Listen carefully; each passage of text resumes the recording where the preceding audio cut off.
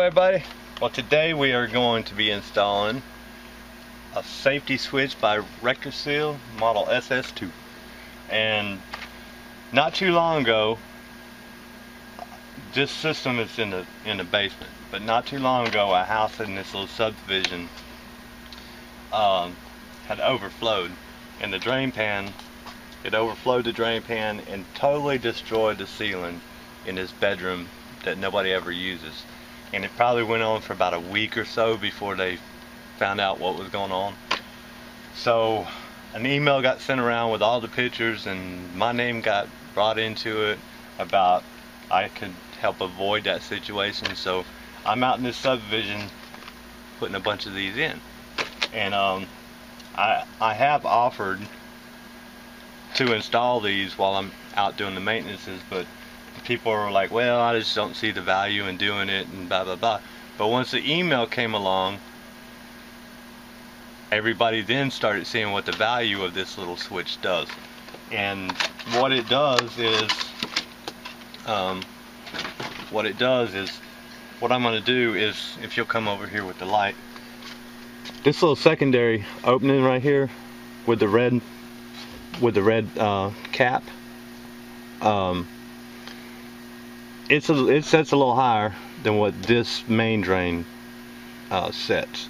So if this main drain ever clogged up for any reason, water would come out of this one, and then what it would do, let me get this top off here. Alright, what it would do is fill this little 90 up, and this little float switch would turn power off to the system. So you may never ever need it, but if you do need it, then you have it. But if you don't have it and you need it, well then you just don't have it. And we're not only putting this in to protect your ceilings or your floors or anything like that, we're also putting it in because all your electronics, your circuit board and your blower motor and all that stuff is under there. So the less water, or the less chance water is to get down there, the better chance everything is going to have to continue to run, because the electronics definitely do not like water. And then so all I do is just take a little screwdriver, and then there's a little slot in there, and all we do is, I gotta find the slot, you just unscrew it,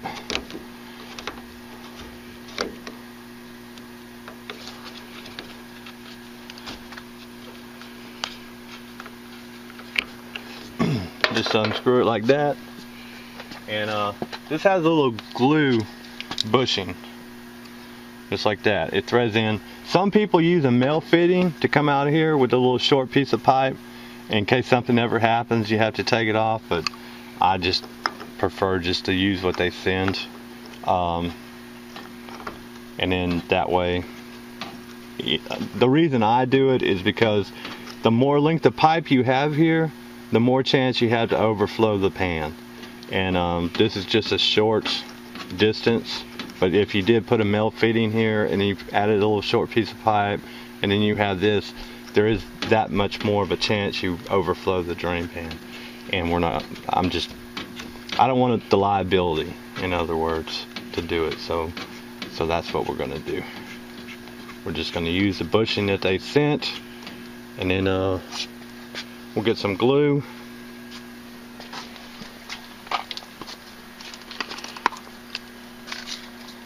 We'll get some glue and glue the little bushing. Alright. And then what I always do, get it out of here again. Like that. What I always do is I'm not going to put it in there where it's going straight up and down, and push it in real good. And I always tilt it a little bit, or turn it to the side, put it in where it's to the side, and that way I can finish kind of tightening that bushing up with the 90 itself.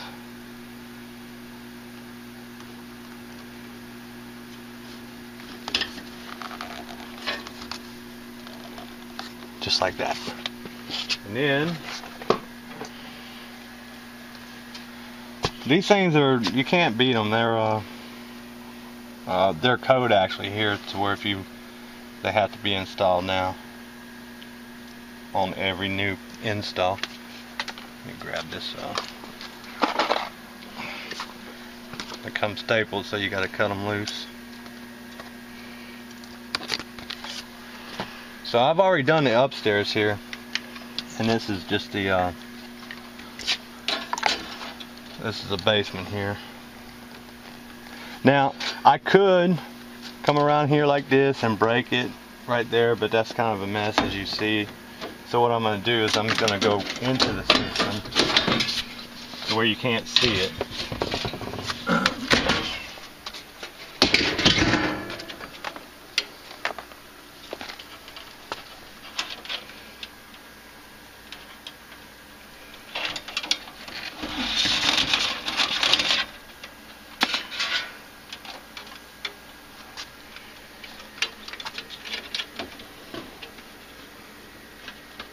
And I didn't worry about turning power off because there is a door switch here. So the door switch turned the power off.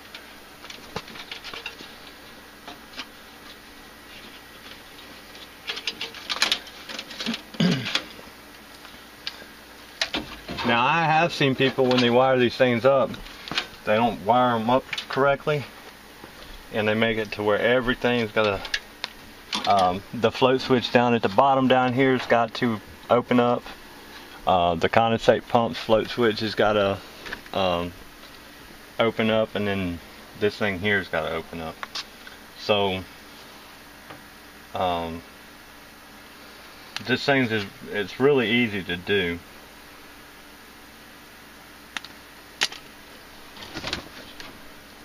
And here's what it does is power leaves the circuit board on red.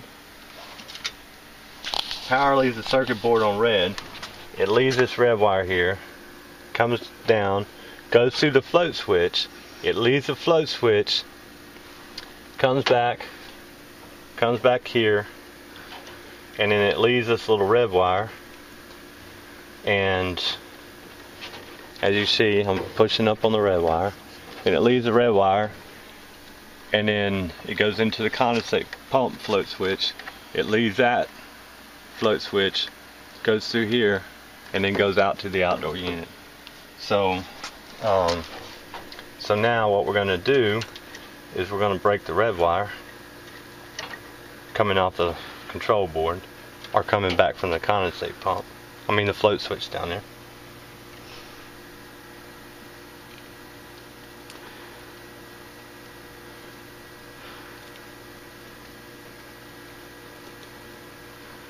I'm going to grab a wire now.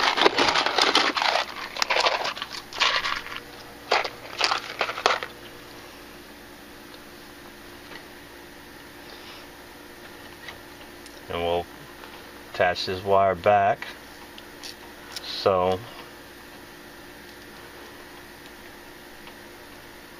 like I said, what I just did, the condenser or the float switch in the pan, the wire leaves the red terminal on the circuit board.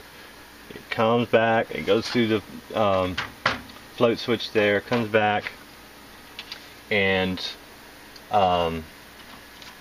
it goes up, goes into the secondary float switch up there, leaves there, comes back, goes into the red wire going into the outdoor unit,